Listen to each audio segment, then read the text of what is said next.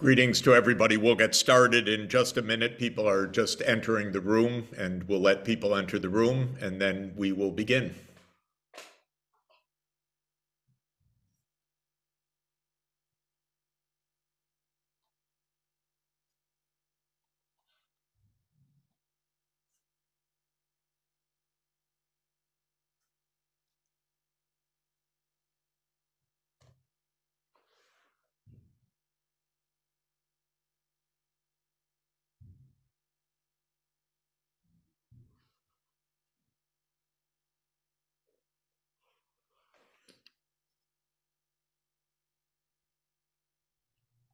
Again, welcome to everybody. It's Jeff Sachs here. We'll get started shortly. The room is still filling with participants, and so we'll give people time to enter the room, get settled, have your coffee, and then we'll get started.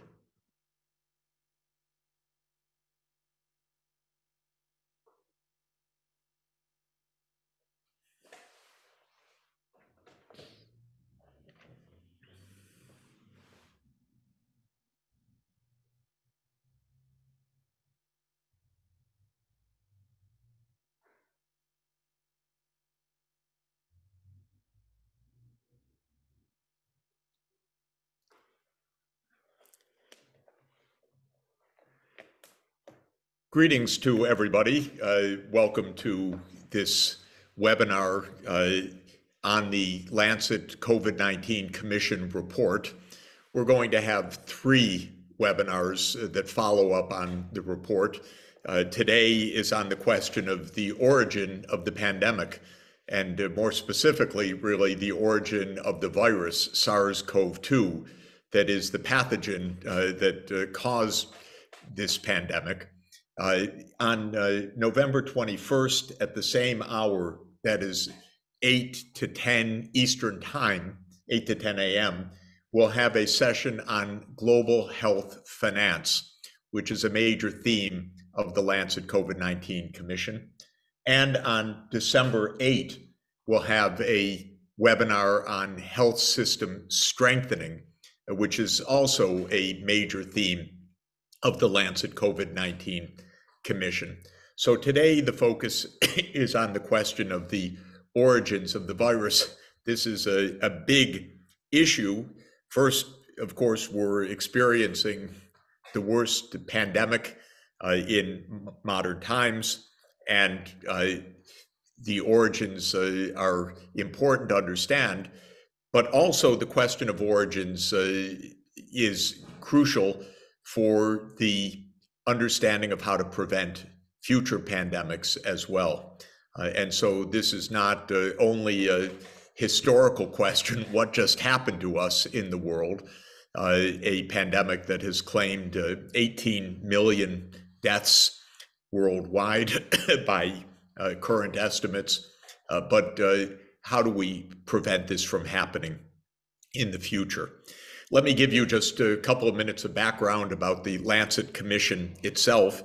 The Lancet Journal hosts commissions on major themes of public health, and it has been doing this for many, many years, and these commissions have played a major role in helping to explain to the broad public and the policy community the best knowledge on various facets of public health. So it was a great honor and a big responsibility for me to be asked by the editor of the Lancet, Richard Horton, to chair a commission on the pandemic.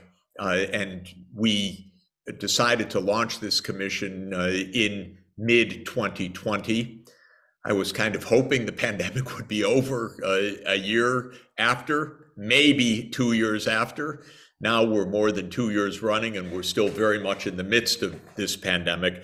But we decided that the Lancet COVID-19 Commission would not be a lifetime enterprise, but would draw to a close at the time of the UN General Assembly this year in 2022 when we released the report. It's available on the Lancet website and on the COVID-19 Commission website on September 14th, 2022.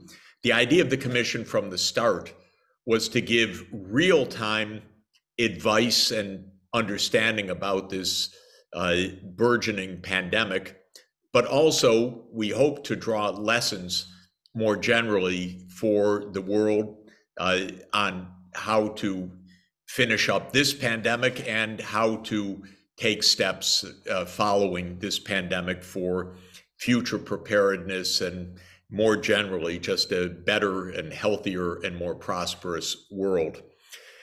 Alas, the report is it's not a happy report. It is a report mostly of failure rather than success. We don't know how many people have died so far.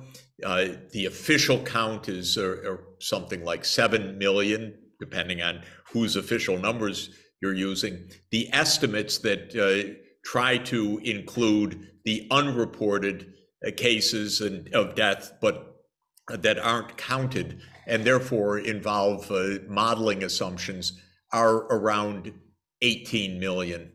That's a disaster and a huge tragedy. And of course, the pandemic continues and we remain highly vulnerable to new variants of SARS-CoV-2. Well, today we're talking about how this started and what we know about the origin of the virus. Also the question, when exactly did it start? The answer is we don't know. And the conclusion of the Lancet Commission is that there are two absolutely viable hypotheses. Neither has been fully investigated. The idea that there's one story which is overwhelmingly likely to be true is not right. There are two possible origins of this virus, and the fact that there are two possible origins not only tells us a lot about what needs to be investigated to do better to ascertain what really happened, but it means that we have two kinds of risks for the future also. And those absolutely both need to be faced. Now, I can just say that in our key findings, I'll quote, the proximal origin of SARS-CoV-2 remains unknown. There are two leading hypotheses: that the virus emerged as a zoonotic spillover from wildlife or a farm animal, possibly through a wet market. The Huanan market has been pointed to, in a location that is still undetermined, or that the virus emerged from a research-related incident during the field collection of viruses or through a laboratory-associated escape. So this is the first point, that two very distinct hypotheses are present. In our key recommendations, we say WHO, governments, and the scientific community should intensify the search for the origins of SARS-CoV-2, investigating both a possible zoonotic origin and a possible research-associated origin. The search for origins requires unbiased, independent, transparent, and rigorous work by international teams in virology, epidemiology, bioinformatics, and other related fields. And we say further in our recommendations, we call for a dual track to prevent future emerging infectious diseases.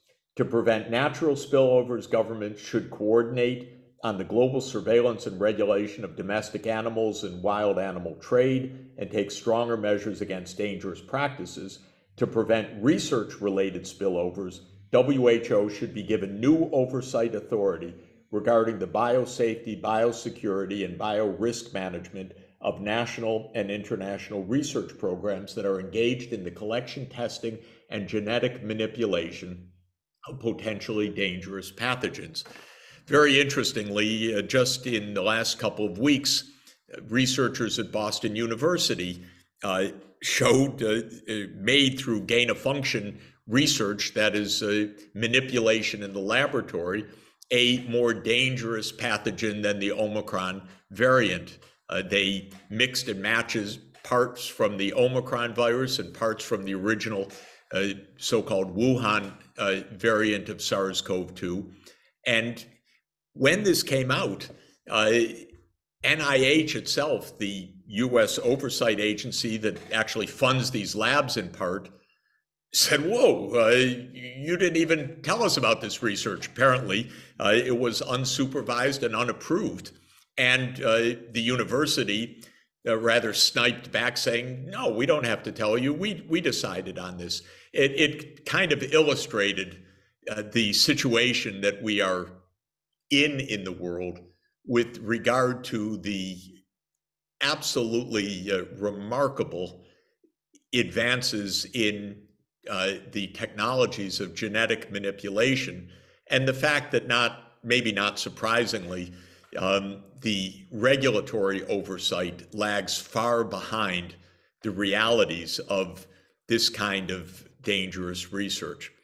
Well, we as a commission heard from many, many scientists, reviewed the records, and like the whole, almost all of the scientific community, I should say, but much of it, you can't really determine one way or another between the research-related spillover and the natural origins spillover.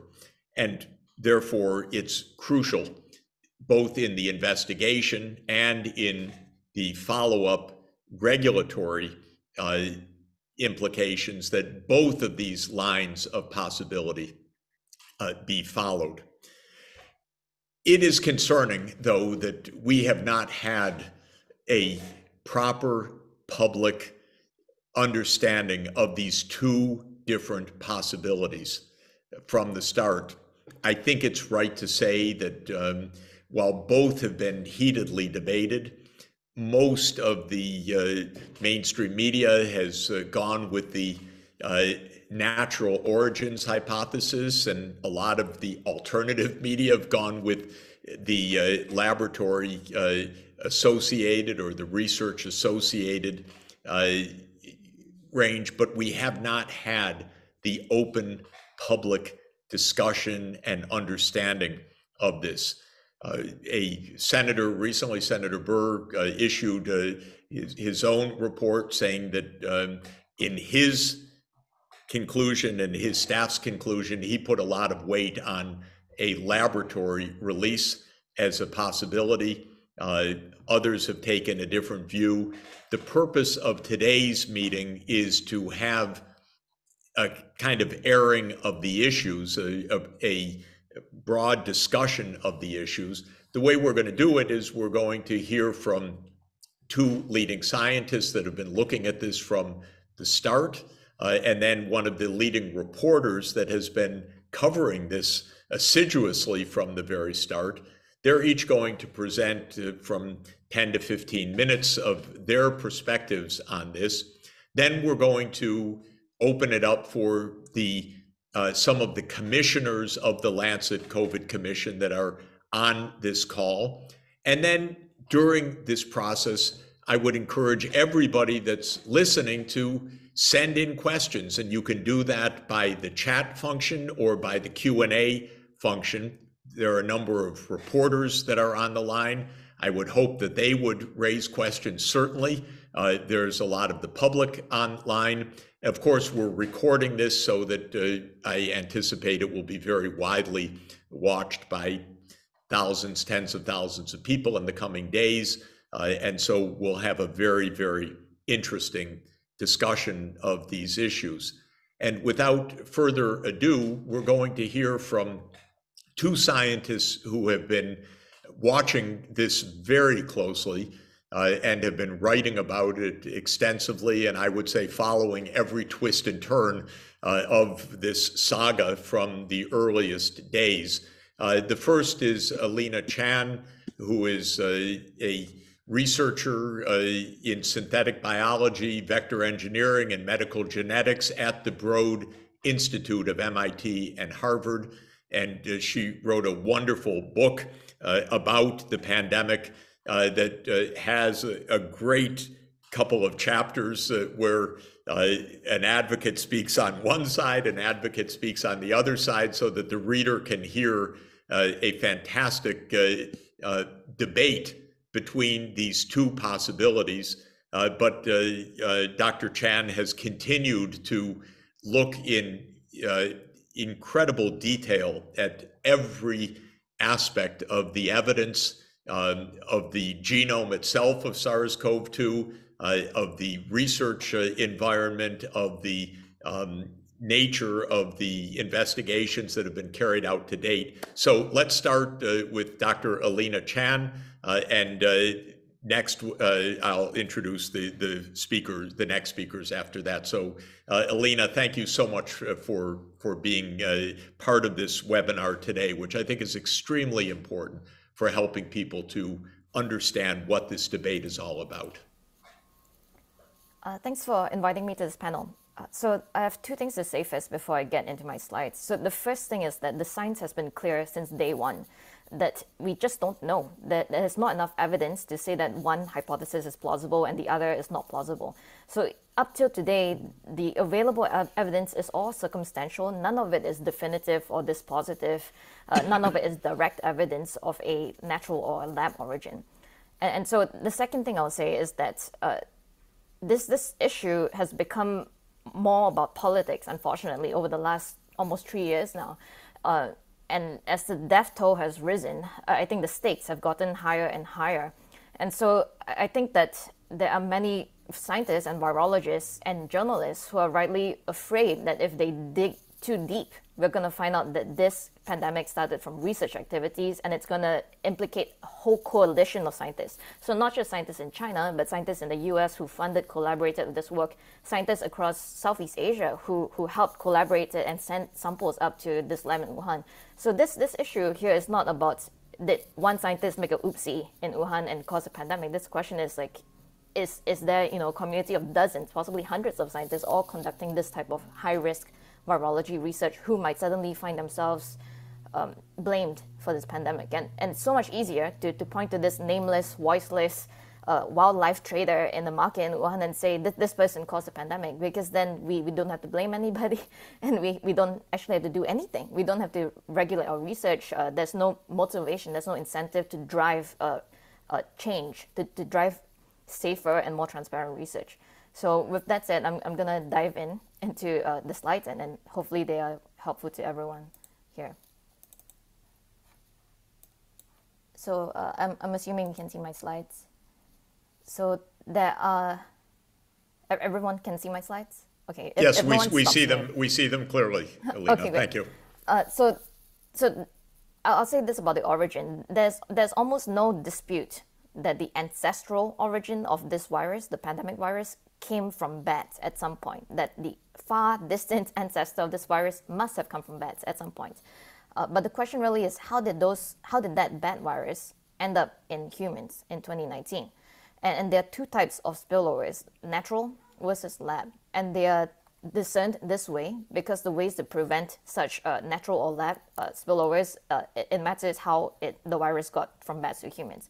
So the natural spillover scenarios are where you have an intermediate host. So this is the favorite hypothesis, is that from bats, it jumps to an animal that's more similar to humans, adapts there, and then jumps to humans, gains the ability to jump from the animal to humans and causes an outbreak. So this plausibly could have happened in Wuhan through the wildlife trade, through animals like these that were sold in Wuhan. Another natural spillover scenario is where a person in their non-research related activities is exposed to bats. So this could be someone who is mining for guano in a cave, or a local villager, someone who has a lot of interfacing with bats and gets that virus, and somehow it's enough to trigger an outbreak. So somehow that virus, although it came from bats, already had the ability to transmit and cause a human outbreak, or circulate in humans for a while before jumping into a larger population in Wuhan, let's say. In the lab scenarios, this one is actually very similar to this natural spillover scenario, but instead of a cave miner or a local villager, it's a scientist who's out there collecting samples from animals or people living in these communities from the wildlife trade, let's say. And through that, the scientist goes to a city where it ignites an outbreak. So these two scenarios are really difficult to differentiate, and you can only tell the difference by contact tracing, by knowing who the earliest cases were, and seeing who was the person who was exposed to these animals and brought it into a city. The last scenario in the lab category is the one that's very controversial because it involves this new arena of science where scientists have now gained such techniques that they can seamlessly construct, synthesize, engineer, recombine, splice, all these words like to recreate different viruses that might have pandemic potential. And it's possible that during research, especially if you're not doing it at the appropriate biosafety level, or you didn't know that you created a pandemic pathogen, you could have an accident, and that can be carried out into the human population, let's say in a city where that lab is located. So the reason why it's been so difficult over the last almost 3 years to tell how the virus came to humans in Wuhan is because, as you can see, a virus that comes through this arm could look exactly like a virus that comes through this arm. So it looks perfectly natural. It doesn't have to have any signs of lab engineering. And the problem is also that with today's technology, modified pathogens can have no patterns or signs of genetic tinkering. So that there's no like, aha, this person signed their like John Hancock on this virus. So no amount of machine learning can tell you whether or not this virus was engineered, unless the person deliberately put signs in there that they engineered it and then told everyone that I engineered this virus. Okay, so let's look at the evidence that's available. And again, I just want to remind it's all circumstantial, not just the Lancet Commission, but even the WHO SAGO team, the Scientific Advisory Group for Origins of Novel Pathogens, and the US intelligence community, and many scientists all say that we don't know. We need to gather more evidence before we can reach a dispositive or a strong conclusion about where this virus came from.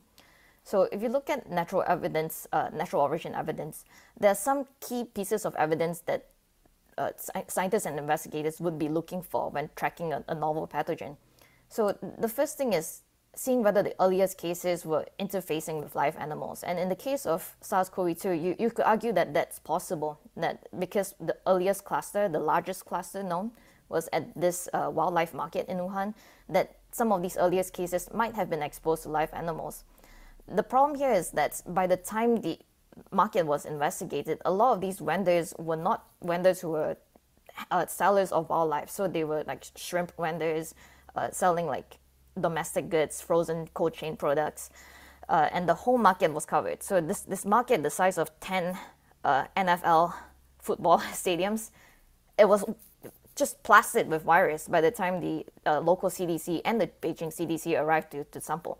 So in this case, we just don't know whether the earliest cases had been exposed to live animals. It could very easily have been a person who brought it into this very crowded and contaminated space and it spread the virus everywhere.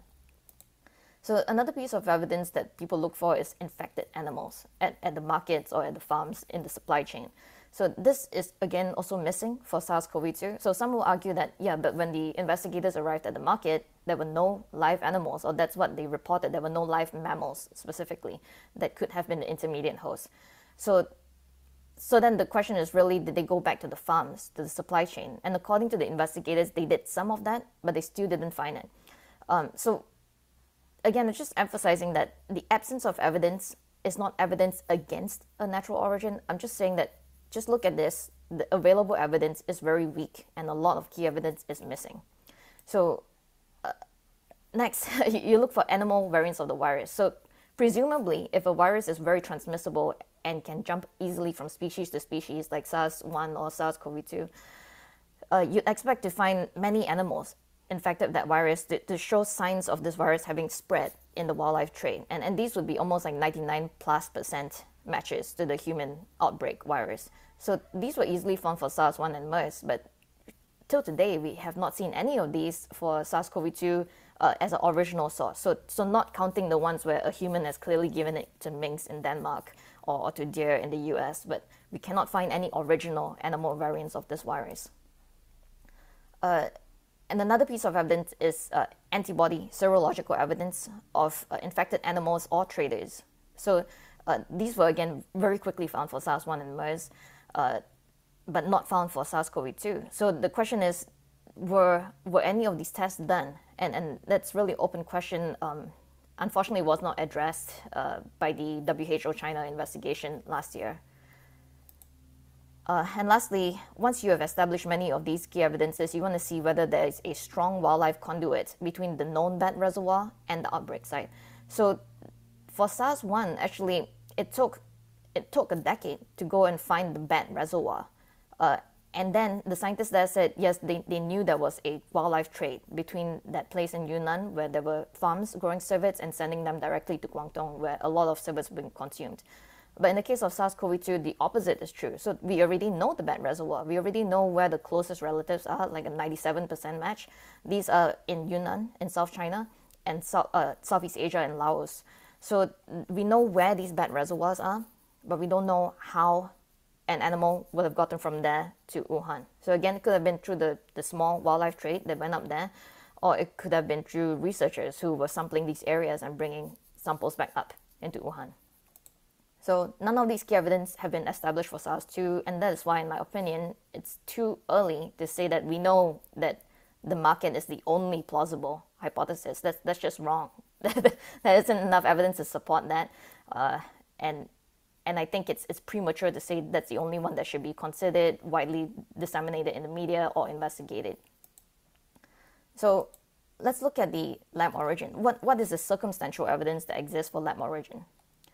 So there's, in Wuhan, the headquarters of virus hunting, and this was an expensive program targeting animals and humans. So not just animals like bats and animals in the wildlife trade, but even people who lived near these caves and were in the wildlife trade. They wanted to find sick people and sick animals, sample them, and take those samples up from 8 countries, including China, to Wuhan. And this lab was very unique. So this, as far as I know, this is the only lab that does all these activities, which I'm going to go through. And this is why this striking coincidence compels us to look into a lab origin of this work. This lab had also found and developed SARS-2-like, an interest in studying SARS-2-like viruses by 2013. So several years even before the pandemic. They had learned advanced virus isolation and seamless cloning from collaborators in the US. They had also developed it on their own. So they were really doing some cutting edge work in this lab. Worryingly though, they underestimated the dangers of some of these viruses. So they worked with the live virus, not at the highest biosafety. They weren't doing all this in BSL-4 because it would be very expensive and difficult to do this work at that level.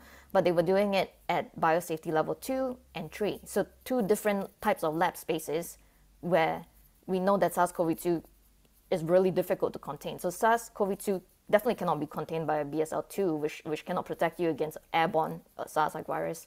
And BSL-3, we've seen instances like in Taiwan, where unfortunately at this top BSL-3 lab, human error led to a young double vaccinated worker getting infected and exposing 100 people before they realized that the virus had leaked from the lab. And lastly, there is this research proposal that was leaked last year, in September of last year, describing this cleavage site insertion program that was pitched by both the Wuhan scientists and their collaborators in the US. So they had this idea. They said, what happens if we start putting these rare and novel cleavage sites, these features, into a weak SARS virus in the lab? So they don't specify which cleavage sites they had seen. They don't specify what SARS-like viruses they have in their lab, but they say, well, if we take a weak one and we put a cleavage site in there so we can understand how this might cause a pathogen to have a human infection potential. So again, none of these are definitive, but they're very concerning. So I'm going to end here, and I'm very interested in answering questions from the audience today and the Lancet commissioners, because there are ways to investigate both natural and lab origin. And some of these don't even require us to go into China. A lot of the investigation can be done outside of China. So I hope that today we'll be able to reach some ideas on practical steps to move forward. Thank you. Alina, thank you very much. Wonderful and very clear. And let's go into that question of how to investigate these different pathways more deeply and what we could learn in the US and what we could learn in China, what kind of information we need to develop further. So our next speaker is Professor Richard Ebright. and he is the Board of Governors Professor of Chemistry and Chemical Biology at Rutgers University, and he's the laboratory director at the Waxman Institute of Microbiology. He's been watching this extremely closely and has been involved in these questions about the laboratory study of pathogens for a long time. So I know that Richard has a lot to say and a lot to teach us. Thank you, Richard, for being here. Are you able to see my screen? Yes, we are. Very good. So I'd like to concur with Dr. Sachs and Dr. Chan on the key points. I will re-summarize those same key points and then speak to steps that should be taken next. So with respect to our current status,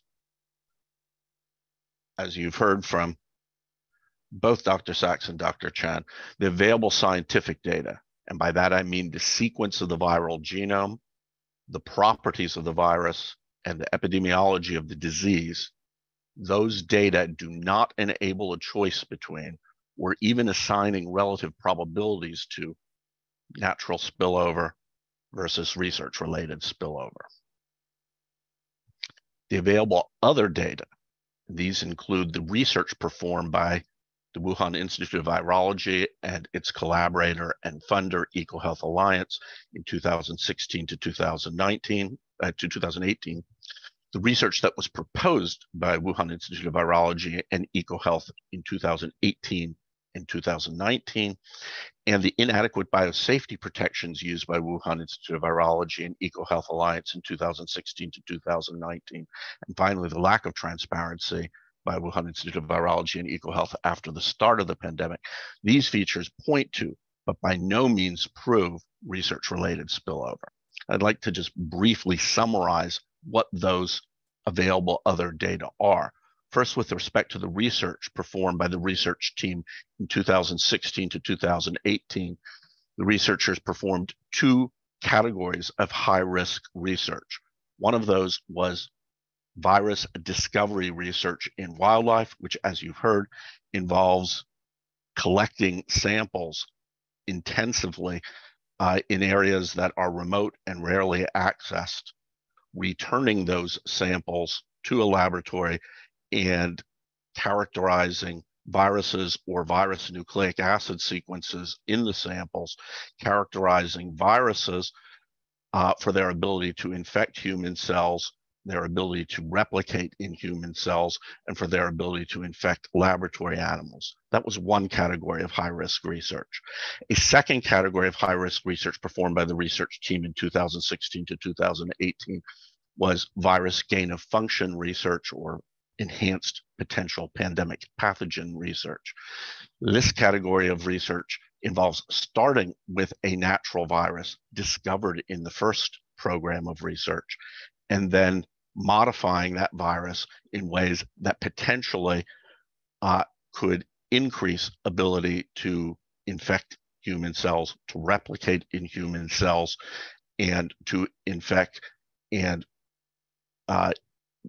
cause pathogenesis in laboratory animals. That research included constructing novel chimeras or hybrids of viruses that combine the spike gene of one bat SARS-related coronavirus with the rest of the genetic information of another bat SARS-related coronavirus. It involved constructing such chimeras that were found to have greater than 10,000-fold increases in viral growth and greater than 4-fold increases in lethality in mice engineered to display human receptors for SARS-like viruses and other high-risk activities. So this is research that we know was performed in 2016 to 2018. We know it was performed in Wuhan because the research was published in scientific journals and because progress reports for the research, which was performed with NIH funding, have been released under FOIA lawsuit. We next turn to the research that was proposed by the research team in 2018 to 2019. We know about the proposals because a proposal for renewal of an NIH grant for the research was submitted in 2018 and awarded in 2019, and a proposal for a second line of funding for expansion of the research was submitted to the Defense Advanced Research Projects Agency, DARPA, in 2018. This research that was proposed by the research team included a large-scale expansion of the program of high-risk virus discovery in wildlife and an expansion of the program of high-risk virus gain-of-function research, including the construction of additional novel chimeric SARS-related coronaviruses that combine the spike gene of one with the rest of the genetic information of another.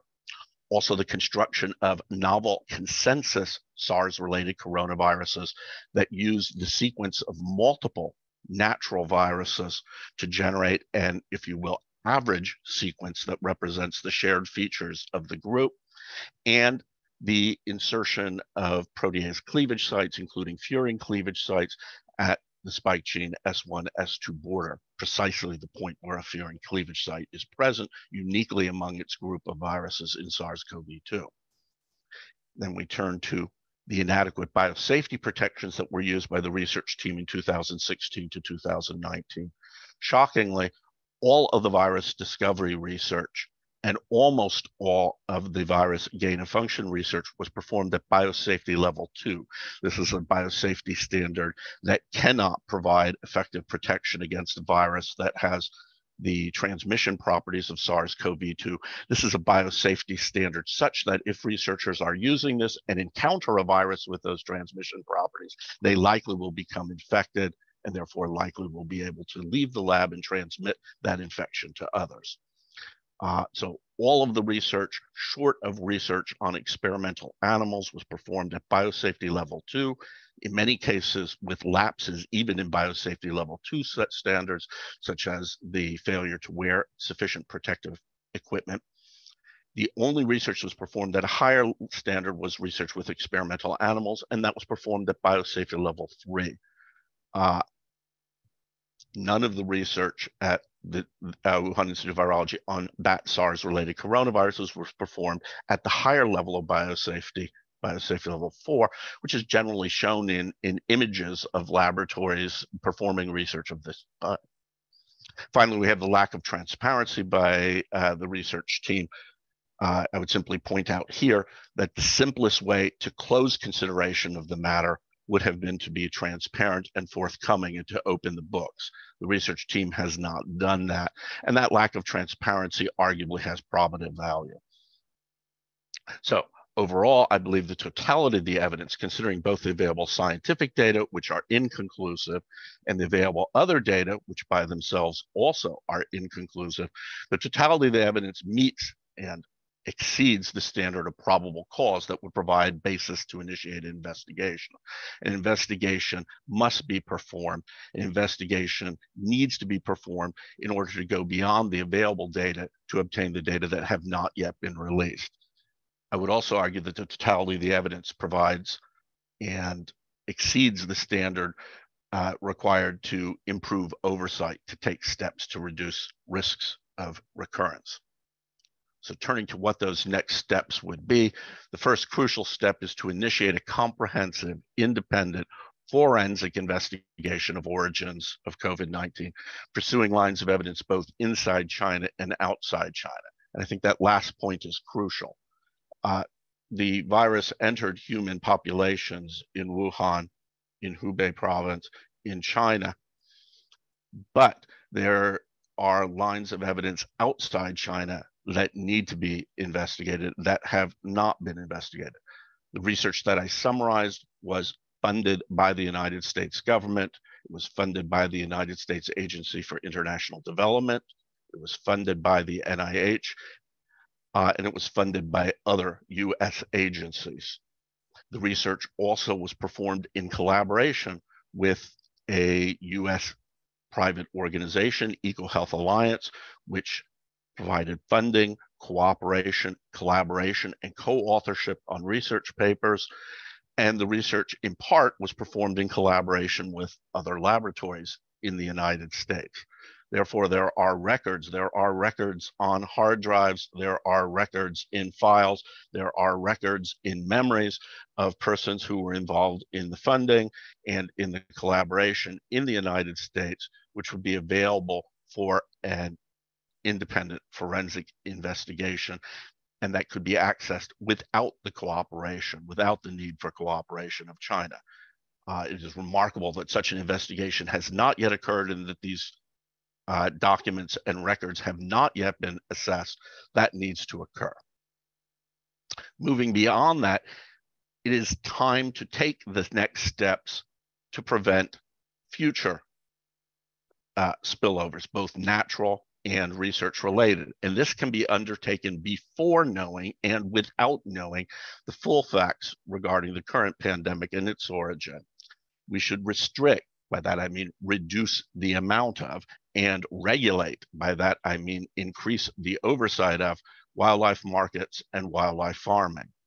This, of course, is what one does to reduce the likelihood of future natural spillovers.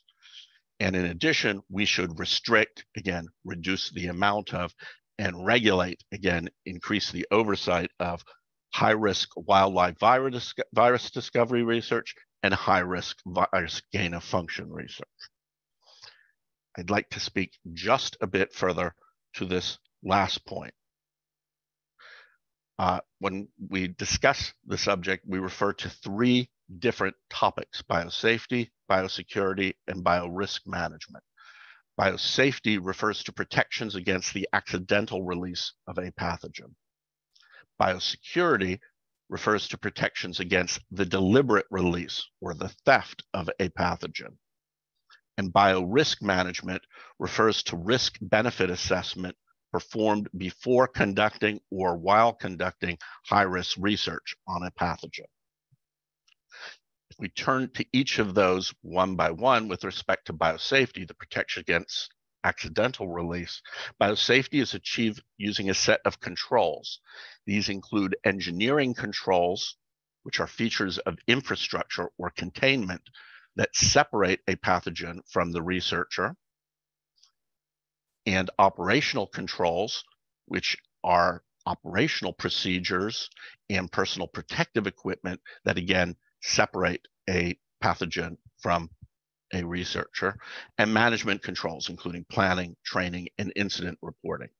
These controls are grouped into sets of standards. The lowest standard relevant to pathogens is biosafety level 2, or BSL2.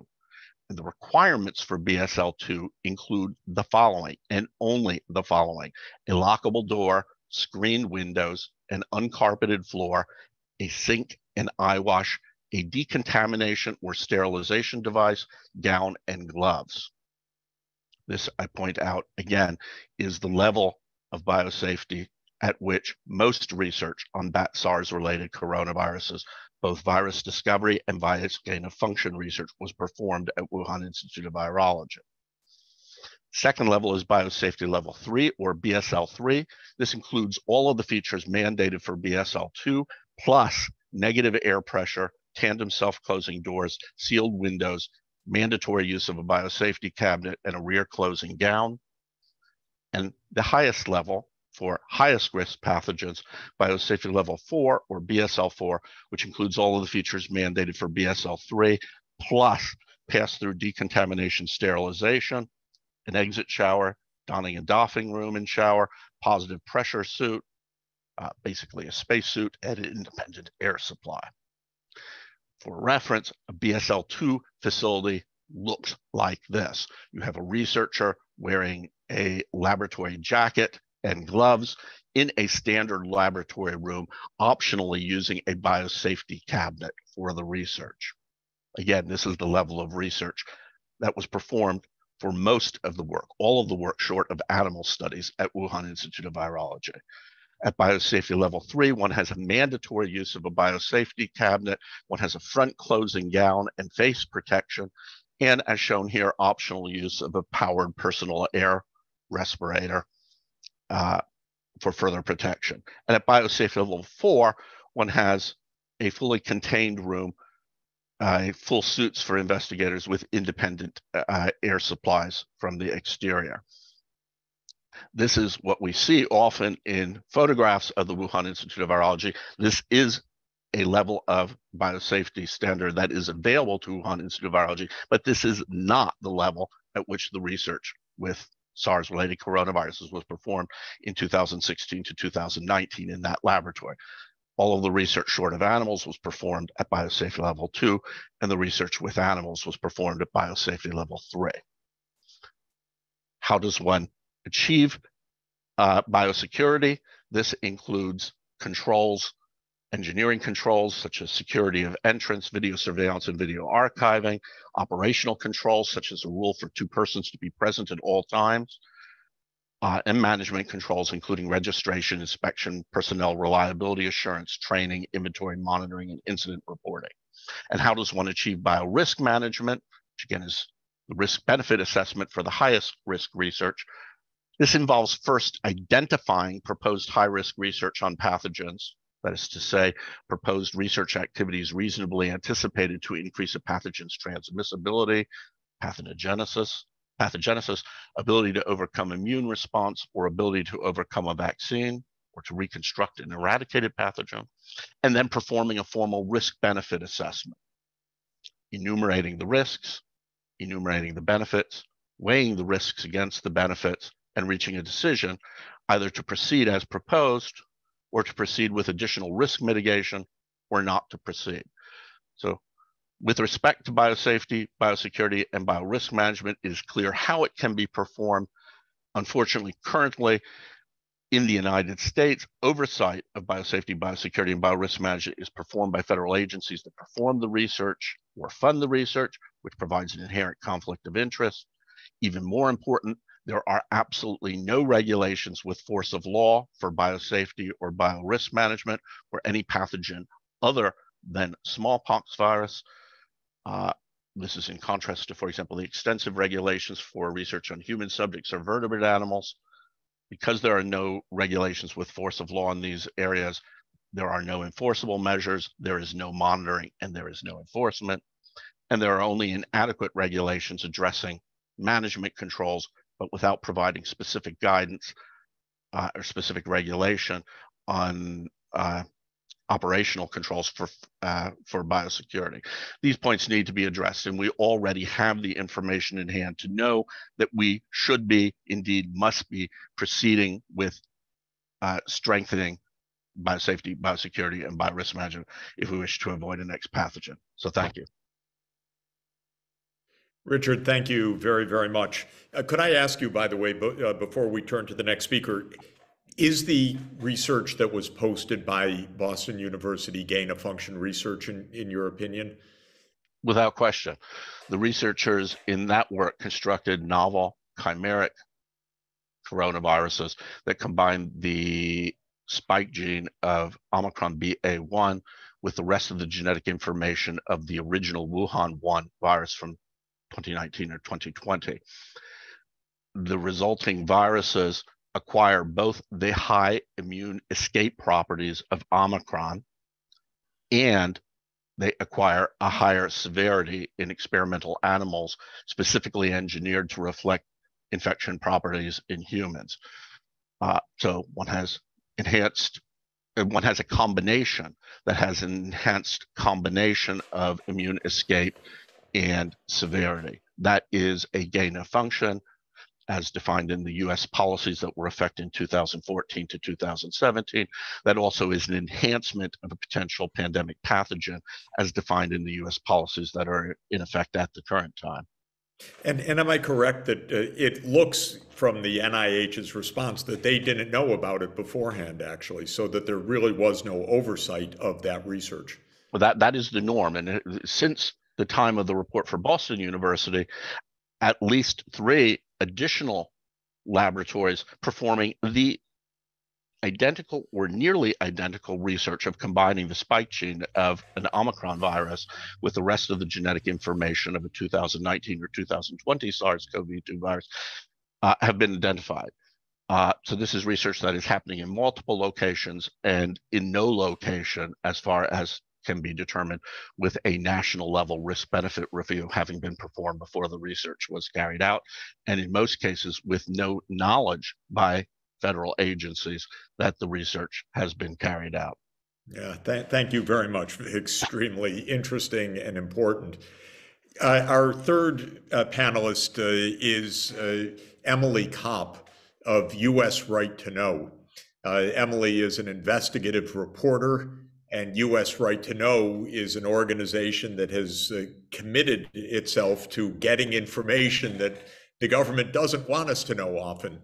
And I can say in my own experience as chair of the Lancet Commission, there was no transparency by key participants in this process. I experienced it because I asked EcoHealth Alliance, for example, to provide the information of what it was doing. And I was told very explicitly, no, EcoHealth Alliance is advised by its lawyers not to provide the information. And that was a big problem for the work of the Lancet Commission, because we are committed to complete transparency and, by the way, to finding out what really happened. Well, it's very notable that US Right to Know, along with other groups, took on the challenge of getting information that the US government did not, and others did not want released, because we have a Freedom of Information Act that at least gets some of the information out, even though some of it remains hidden, redacted, in other words, disguised as it's released. But Emily Kopp has been assiduous from the beginning in pursuing this issue. So I'm really eager to hear, Emily, about your update of how you see what we have learned till now, both about the origins and about this process of investigation or lack of investigation. So over to you. Well, thank you, Professor Sachs, for inviting me today, and thank you, Drs. Chan and Ebright, for your expertise and your tenacity. So this is a complex story. There are many important leads to pursue, including the ongoing search for traces of COVID in China's wildlife trade. But the focus of my reporting and my presentation will be on virus hunting and gain-of-function virology underway in Wuhan. We live in an amazing era, and information about research conducted across the world can be made available to me in my Washington, D.C. apartment through Freedom of Information laws. The outbreak of the pandemic was preceded by a push by US scientists to establish ties with the Wuhan Institute of Virology. The University of North Carolina shared cloning technology, EcoHealth Alliance collaborated on virus hunting, the University of Texas Medical Branch advised on biosafety, and the NIH underwrote all of it. We may be able to get a glimpse into the work underway before the pandemic through Freedom of Information laws. These laws are premised on the right of regular citizens to details about how publicly funded institutions are run. US Right to Know has submitted dozens of FOIAs and has 13 active Freedom of Information lawsuits. I will describe for the Commission several leads, each involving American public institutions with an obligation to provide documents to the public, as well as key obstacles. And I may get a little technical, but happy to answer questions after. So first, NIH and EcoHealth's progress reports. So it's clear by now that EcoHealth Alliance did extensive sampling and lab work on SARS-related viruses in collaboration with a lab at the pandemic's epicenter. Indeed, they were a world leader in this work, as Alina mentioned. Remarkably, all of the details of this work have not been made public in the nearly 3 years since the pandemic emerged. For example, The Intercept is in litigation with NIH in pursuit of documents related to 31 grants to EcoHealth Alliance.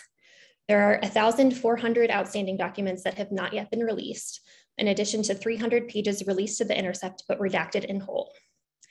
So in face of this stonewalling, US Right to Know is also seeking information about EcoHealth Alliance grants in creative ways, namely through a close partner, the University of California, Davis.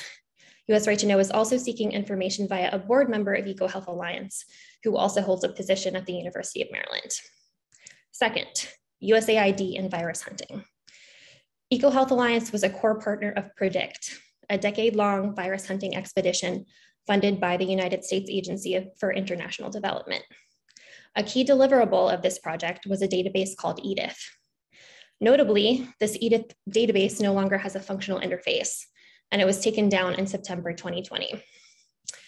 A separate interface that may have pulled in data from EDITH is currently under construction, EcoHealth Alliance told me.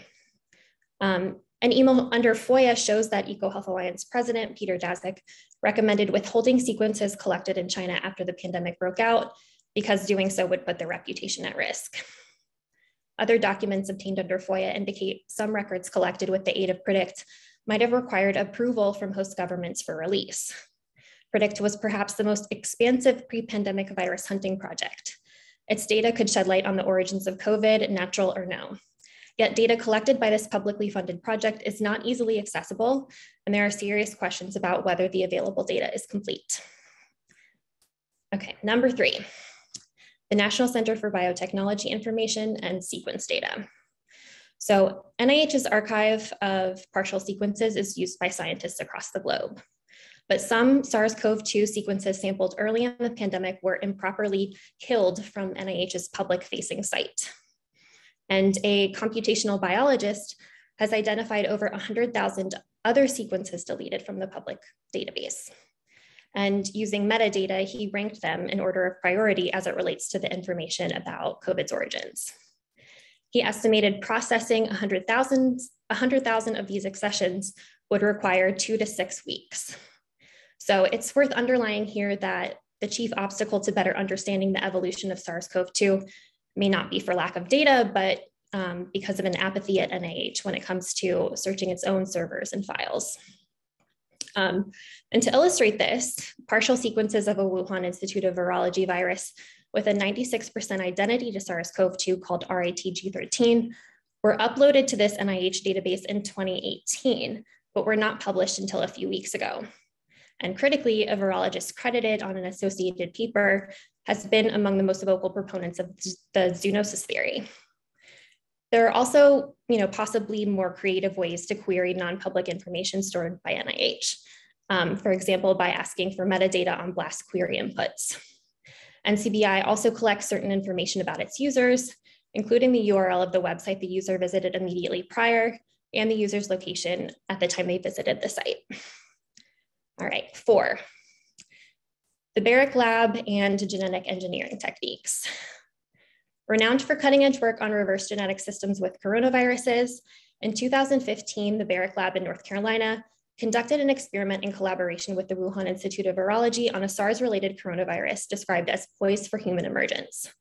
The experiment raised eyebrows among scientists concerned about gain-of-function research at the time, including Dr. Ebright, I believe. This paper would later prompt concerns about a lab leak among virologists and NIH leaders in the early weeks of the pandemic. We have very few clues outside of a leaked grant report as to what sort of work was planned following the lab's earlier gain-of-function collaboration. And US Right to Know is currently in the midst of a mediation process with UNC to obtain this information. Okay, 5, diffuse and defense spending. US Right to Know has FOIA'd several defense agencies. This is important not least because a rejected grant proposal to the Defense Advanced Research Projects Agency involving EcoHealth Alliance, the Barrick Lab, and the Wuhan Institute of Virology demonstrated a desire to experiment with furin cleavage sites in SARS-related coronaviruses. And that's just the sort of work that could have conceivably resulted in SARS-CoV-2. According to a formal whistleblower complaint, the file describing the proposed work was moved by someone at DARPA into an obscure folder in a way that appeared designed to conceal it. It's important to fully understand the Pentagon's interest in virus hunting through the PREEMPT program, which is very similar to PREDICT. If non-proliferation of unnecessarily risky research is a goal, it's critical for the US government to engender trust, both among American citizens and our allies abroad through transparency. Okay. Finally, NIH and credibility. I think this is probably the most controversial and uncomfortable line of inquiry, but I think for me as a reporter, it's unfortunately critical. It involves the question, how do we decide who is credible? 2 writings about the origins of COVID gained traction in the pandemic's early days. An editorial in the Lancet and a correspondence in Nature Medicine. Both consigned the possibility of a lab origin of COVID-19 to the realm of conspiracy theory. But as it turns out, the authors were often conflicted in undisclosed ways or harbored private concerns about viral engineering or the store of coronaviruses at the Wuhan Institute of Virology. but it's taken months or years for this information to be disclosed, and only through FOIA requests. For example, in just the last week, we learned the scientists who contributed the central ideas to the proximal origin of COVID-19 or SARS-CoV-2 were not actually credited on the correspondence. The virologist who pitched its central premise was likely Ron Fouchier, a controversial figure at the center of a years-long debate about an experiment that made a 50% lethal virus airborne.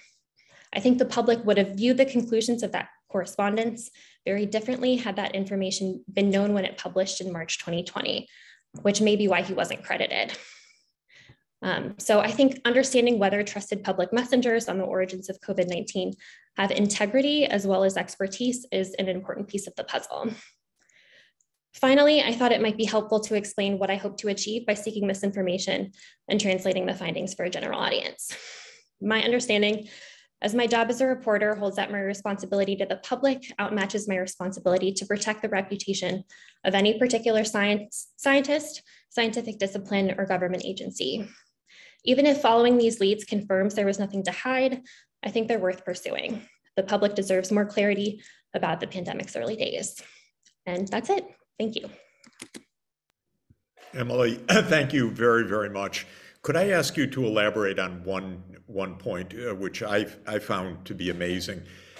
At the beginning of the epidemic, I read, like many other people, the proximal origins of SARS-CoV-2 paper in March 2020, which said that it's overwhelmingly likely to be natural, and it shifted our attention away from this second possibility. But then you have tracked almost to the hour the discussion about the origin of the proximal origin paper, and it's really stunning, the things you found. And I just would like you to elaborate a little bit about that, to explain that, because for me this was really eye-opening and exactly revealed by your work. Sure, yeah, I think this is a really critical piece of the puzzle. It's really hard to overstate the impact that this correspondence in Nature Medicine had. It's been cited by something like 2,000 news organizations and is one of Nature Medicine's most widely read articles on COVID generally. And it took 15 months and a Freedom of Information Act lawsuit to reveal the circumstances that led to the drafting of that correspondence. And what raises the eyebrows of me, and that I think some other reporters should pay attention to, is the participation of NIH leaders Francis Collins and Anthony Fauci on that call, as well as the fact that it's been revealed very recently that it's possible that its sort of central premise was not formulated by the virologists who ended up credited in the byline. And in fact, the virologists credited in the byline were very concerned about the possibility that COVID was the result of a research-related incident or could be engineered. And it seems like people who have sort of been at the center of, the monumental debates about gain-of-function research were really critical to that correspondence, but were not credited. And so, one final thing I'll say is the virologists on that correspondence have continued to be very important public messengers on the origins of COVID, and have been quite aggressive in their support of the natural origins theory and marginalizing other theories. And they have considerable expertise, but I think, me and other reporters should ask the question whether they've shown integrity. So. Emily, thank you very, very much. Thank you for the very hard work, because again, nothing was offered voluntarily. Everything had to be pried out. And this is very strange, I have to say, in my capacity as chair of the commission. I would have thought that in the midst of a pandemic like this, the NIH would have opened up everything immediately. Let's figure out what's happening. in a true spirit of investigation. You've spent years now trying to pry out basic information. And that, to my mind, not speaking to the question of the origins, but just the behavior of the US government is extremely concerning to me, that we haven't had transparency. I don't know if I'm allowed to share my screen, but I'm going to try, because I wanted to show you, I wanted to show everybody. Can you see that page possibly? This is, Emily, I don't know if this was the US Right to Know or The Intercept, but it was one of the reports that was through the Freedom of Information Act called for, and it's an NIAID, that's Dr. Fauci's unit, the National Institutes of Allergies and Infectious Disease unit at NIH. It's called Strategic Plan for COVID-19 Research, April 10, 2020. So they gave the cover, but this is what redaction means. I don't know if people can see this, but this goes on for 300 pages. This is the report of NIH in a Freedom of Information Act, supposedly informing the public of what's going on. Blank pages, blank pages, blank pages, blank pages, 290 blank pages. To my mind, unbelievable. Unbelievable in these circumstances and with the stakes involved. Let me say, before we turn to some of the commissioners who may have questions, I see them on, and if they have questions, we're going to bring them in next. Dr. Robert Redfield wanted to join, but at a last moment, he had a plane flight that exactly at this time, so he couldn't join. He was head of the Centers for Disease Control, you'll remember, in 2020. He tends to believe that it is the research-related hypothesis that's the more likely. I don't want to speak for him because you can find his interviews online. But what he did say very clearly to me and to others as part of my work and as part of his report to the public, that when he called for an investigation of the laboratory-related hypothesis inside the US government, he was basically shut down by NIH, even though he was CDC director with extensive experience in these issues, and he had a lot of reason and a lot of concern, both from classified information that he had access to and unclassified information, and some formally classified information that's now unclassified, that the virus may well have started earlier than December, that there were risk signs that the laboratory may have been implicated, that US scientists may have been implicated very much through the proposals that we've talked about, but that no such investigation took place inside the US government. So I think it's right to say on behalf of all of the panelists, neither hypothesis is dispositive right now. Nothing is proved, but both are absolutely viable. And what Dr. Ebright said is that both require further investigation.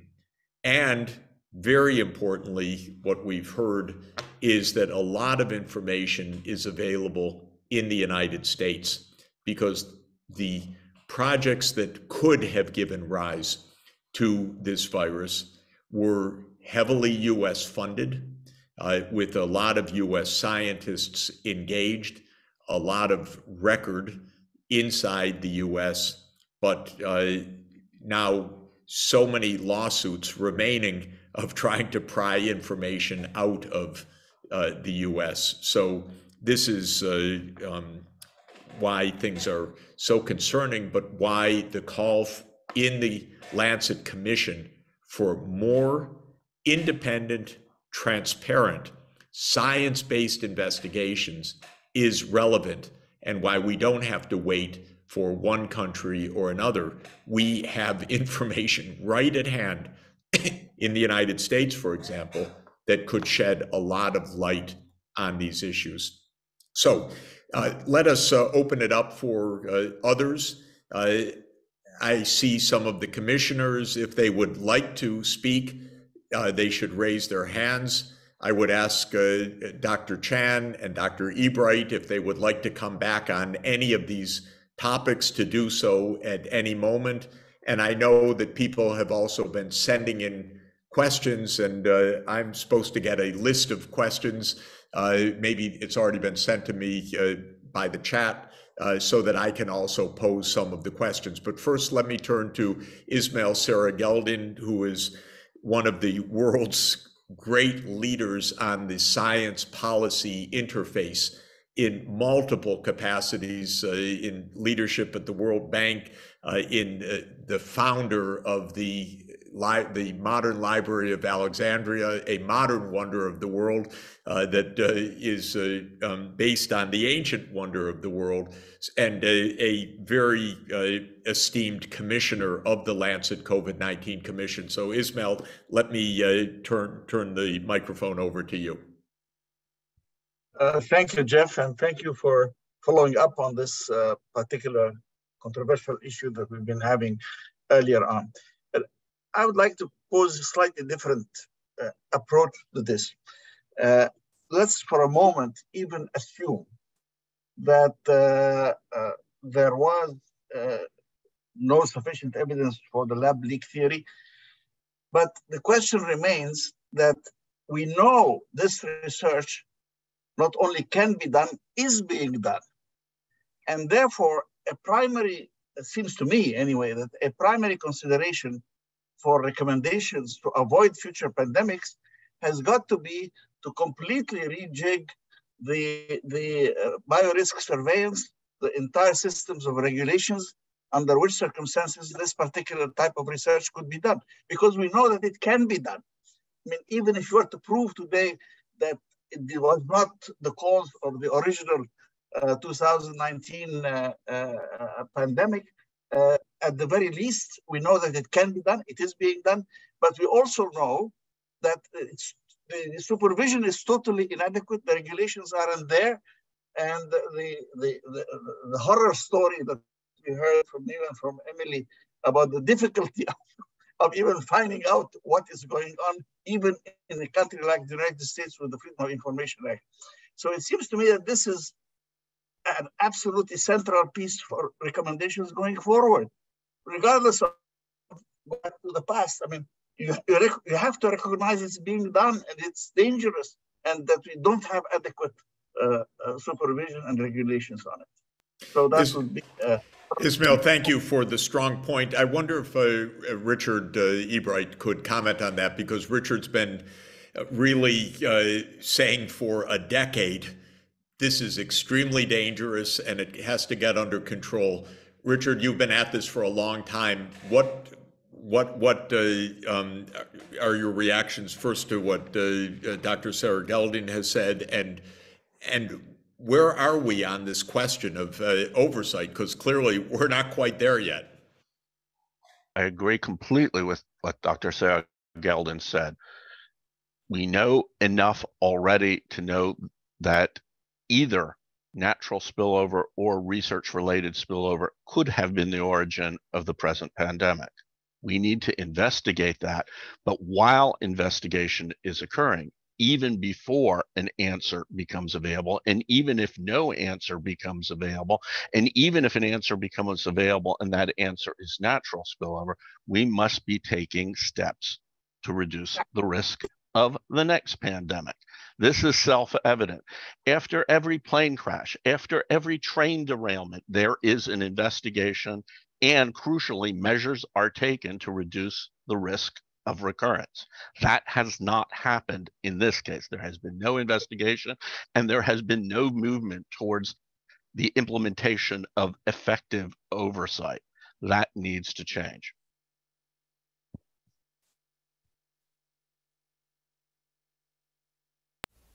Yeah, I agree with both Dr. Sarageldin and Dr. Ebright. So there are two situations recently that really speak to this point. The first is that the NIAID awarded another multi-million-dollar grant to the EcoHealth Alliance to do more of the same research, but in different countries, just not China.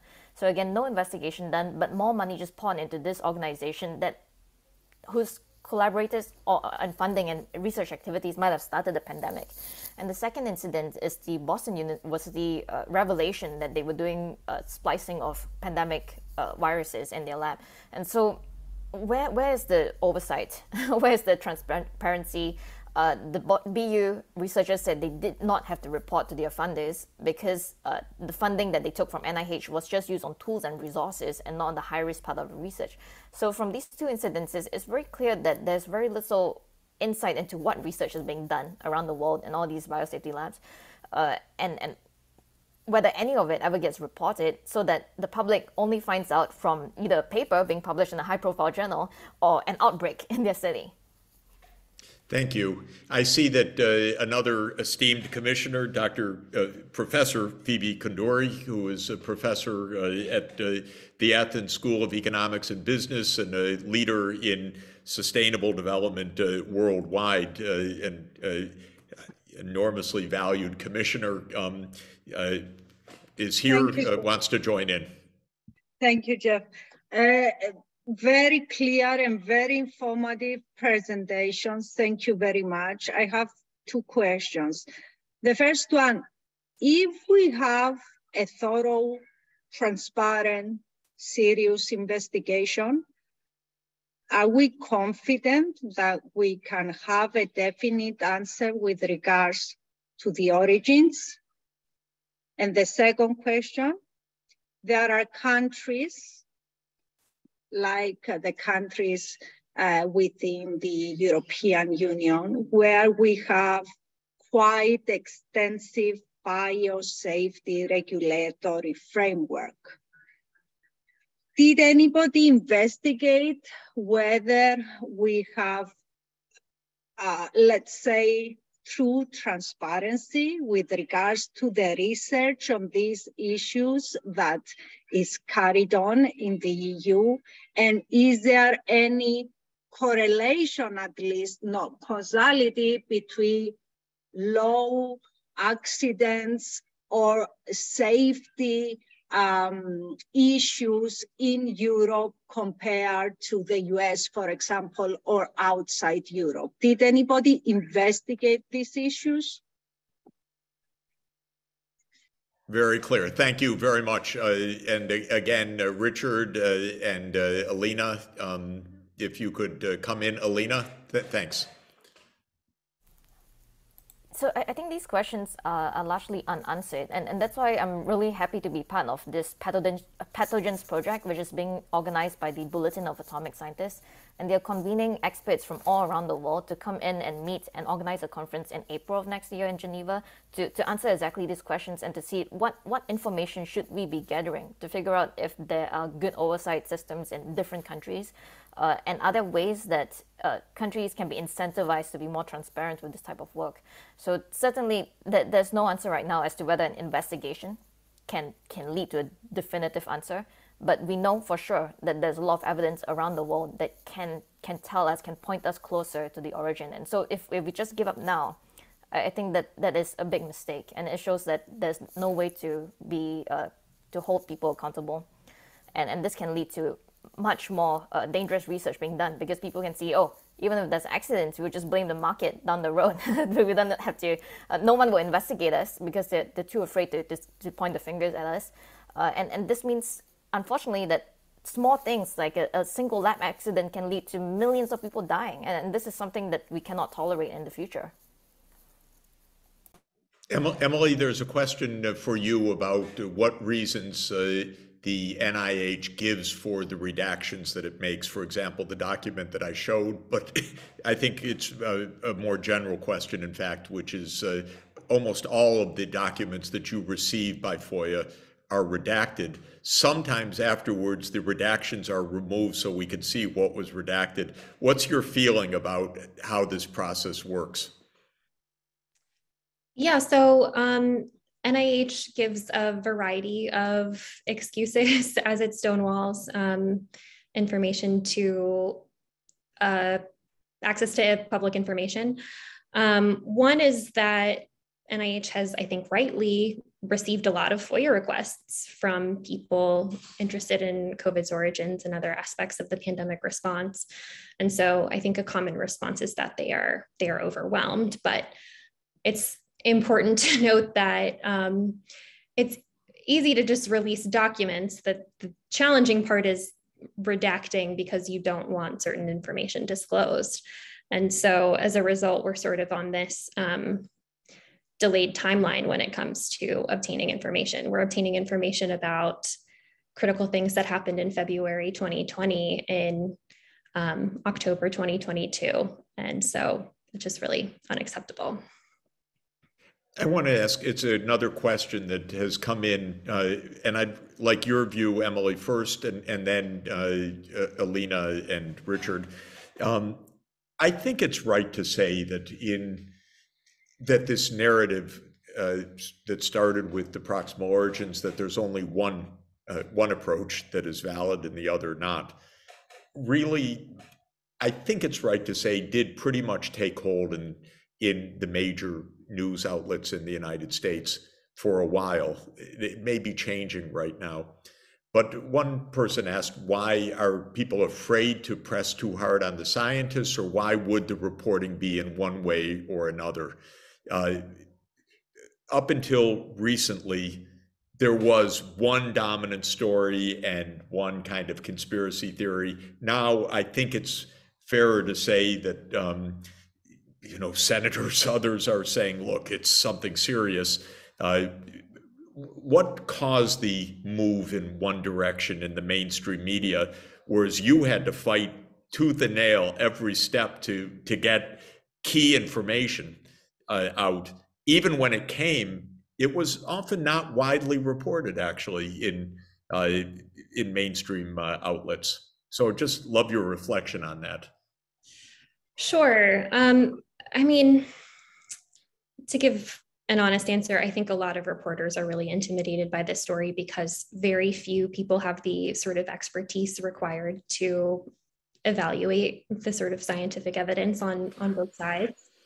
And we live in an era where, anti-science attitudes have taken hold. And so, yeah, it's easy to be intimidated by this story and to sort of begin to question sort of eminent giants in the field of virology who have told us via the proximal origin of SARS-CoV-2 correspondence that it's impossible that this was a research-related incident.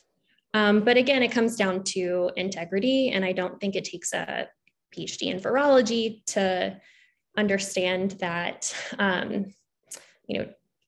changing your view to believing a lab accident was possible to saying it was impossible in a conspiracy theory within about 4 days, while in communication with, leaders of the National Institutes of Health, which is by far the leading funder of infectious diseases research in the United States. It doesn't take a PhD in virology to conclude that something is off. But I think another aspect here that is, again, probably controversial and uncomfortable to talk about is that a lot of reporters really respect Anthony Fauci, and he is a brilliant scientist, but I think the question is whether brilliant scientists are capable of sometimes misleading the public because of perhaps a fear of the truth or desire for a tidy narrative. I'm not sure, but those are some reasons of state or other things. Right. Yeah, very well put. Ismail, please come in. Thank you, Jeff. I have a slightly different point, and this is I recall in 2015. The beginning, the editing, CRISPR-Cas9, all this stuff going on, the National Academy of Sciences, National Academy of Medicine created a commission around the issue of when and under what circumstances would we allow the application of these techniques to humans. I had the privilege of serving on that commission for 18 months. We had hearings in the US and hearings in Europe, and we produced a report in 2017 in which we said it should not be used on embryo research at all, at least not for the time being. Promptly in 2018, Professor He Jiankang in China showed two little baby girls that had been edited, the first human edited and he thought, I suppose, there was going to be applause. There wasn't. The net result was the government of China put him in jail for 3 years. But my key point here is, can we not anticipate and say something like the National Academies of Science, National Academies of Health, along with the Royal Society, along with other people, should create a commission on this question of supervising virology research, which is obviously inadequate. I mean, and what we were doing at the time was not to come back and say it has happened or it has not happened. At the time we did this in this commission, it had not happened. I mean, it was broken by other people later on, but the between you and Emily and all the other eminent people we've been hearing, we have overwhelming evidence of the enormous danger that this poses. And that therefore the scientific community, now it's not a matter of holding somebody accountable or so on, it's what would you recommend as a scientific community, as a medical community, should be the guarantors of biosafety, biorisk analysis, and so on? And how can we get something like that maybe legislated while somebody can still pursue who said what when about whether it was right? Great, thank you. Thank you, Ismail. And I'm going to add one more thing, and then we'll have a final round from our panelists, and then I'll make a short wrap up. But I'd like to add one more difficult and uncomfortable aspect to this, if anyone would care to comment on it, and that is, what is the intersection of this research with biodefense or biowarfare? And what are we seeing this intersection? And if so, my God, what does that mean for even the capacity to get at what's happening? Because this is a part of the sphere of secrecy that is probably quite intense. And I know that all of you have some brushes with that in what this could mean. So I'd like to add that to the table. How can we get this under control? And is the biowarfare, biodefense side of this story the known or the hidden elephant in the room, which makes this all even more complicated than it is? And maybe we could ask Alina, Richard, and Emily to comment on that or anything else in closing, and then we'll wrap it up. Yeah, that's really difficult to follow, this idea of bioweapons and secrecy. I mean, just to get back to this question of how did this pandemic start, my belief is that even if it did come from a lab, it wasn't a bioweapon. So there's this long track record and all this available information showing that this lab in Wuhan and its collaborators were all really interested in understanding how pathogens function. And to me, that is a very big problem, is that you have hundreds of labs around the world very interested in understanding how pathogens work, and they all believe that they are the most responsible and the most careful scientists out there. So they all have this belief that I'm not going to be the one who starts the next outbreak or the next pandemic. And unfortunately, that is a danger, that all of this work is just by default done privately. The scientists are not ethicists. Most of us don't consider the question of like who should be brought into the table to discuss when I plan my experiments that could affect millions of people. And so this era post-COVID is really about rethinking, like, how can we bring in more people than just the scientists? So scientists are not just there by themselves thinking my experiments are safe. So I really wish that this panel had been able to get natural origin proponents, so people who believe that this started in the market for sure. I wish that those people would have come, because what we really need is a forum where scientists can openly discuss and debate and talk about the science and talk about the responsibilities of the scientific community to address this issue. Thank you very much, Alina. And as you know, and be sure, I invited 10 of the proponents of the natural origins to participate. Most of them never answered at all, sometimes with repeated email invitations. We didn't get any, but it was not for lack of trying. I want open, transparent discussion, debate, investigation, balance. This is not an attempt in any way to pack a story one way or another. Quite the contrary. We're trying to elicit as much understanding. And I thank all of the panelists for showing all sides of this. But I did invite many, many of the scientists that are associated with the natural origins hypothesis, but none of them agreed to participate, which I think is unfortunate. Let me ask Richard to come in now for closing thoughts. So on your question about biodefense and bioweapons, it's important to clarify the definitions of those terms.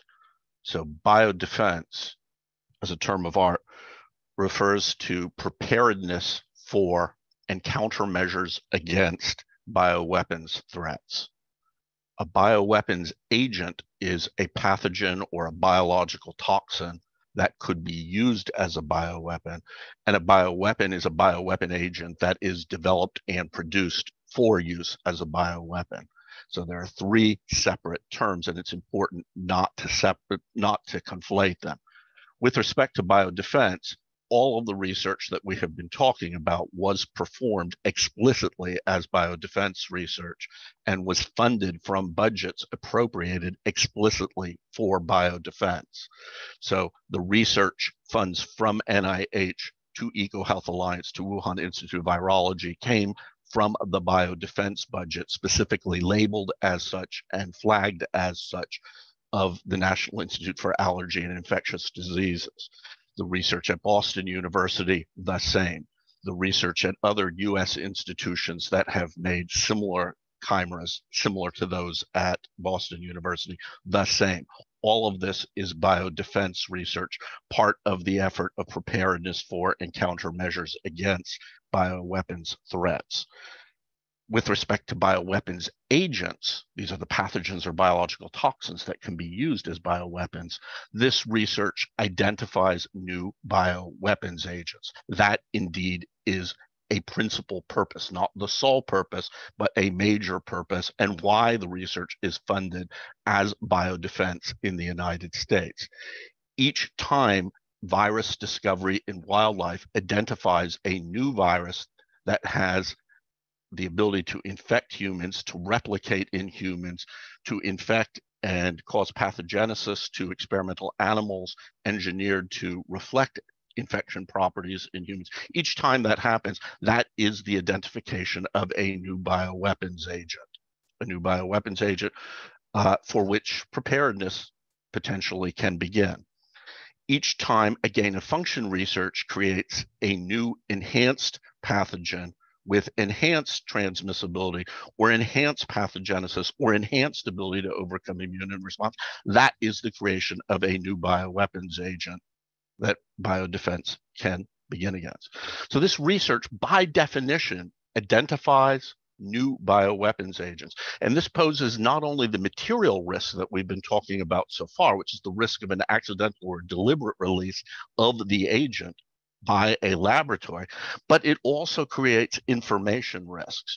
Each time a new bioweapons agent is identified and published, that publication provides, if you will, a step-by-step recipe to construct a new bioweapons agent. A recipe that with current technology can be followed by almost any country in the world, from largest to smallest, all but the very smallest, and by sub-state organizations, and even by some individuals. So this research is biodefense. It was funded explicitly as biodefense. It is listed as biodefense research on NIAID websites, and NIAID appropriations. It identifies bioweapons agents, and those bioweapons agents inherently pose both materials risk of accidental release or deliberate release and information risks of copycats by other nations, by sub-state organizations, or by individuals seeking to do harm. That is why this is crucial to bring under control, to restrict, and to regulate. Extremely clear and very sobering. Thank you very much. And Emily, let me turn it to you for final thoughts for our session. It's hard to improve upon those comments, but I'll just say, we're digging into the interest of defense agencies in virus hunting and gain-of-function research. But it seems clear to me as a layperson that there is a perception problem. To paraphrase a member of the NSABB, which is the independent body that advises NIH, doing research to prepare to defend against biological threats can sometimes resemble, creating biological threats. And so I think there's a conversation to be had and some reflection to do about, whether we're doing duplicative, risky research that creates a perception among other nations that, we are a danger in some way, and whether that perception stokes the, proliferation of labs around the world, and unnecessary risky research. So, and then, just as far as closing, I will say that I don't typically sort of outline my, method of investigation and tell the world exactly, which leads I'm pursuing. It kind of goes against every instinct I have as a reporter. But I will just say, if there are reporters on the line, I welcome competition. We definitely need help. This is such a complex story. And so I hope reporters on the line will consider that. Great. Thank you very, very much. Let me thank all three of our panelists and our commissioners that participated for really a superb session.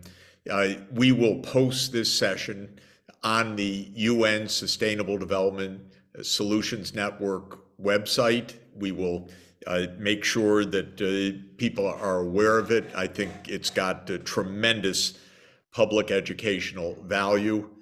I would hope that it would inspire scientists on all sides of this debate to open up for public discussion more, because we really need that public discussion much more.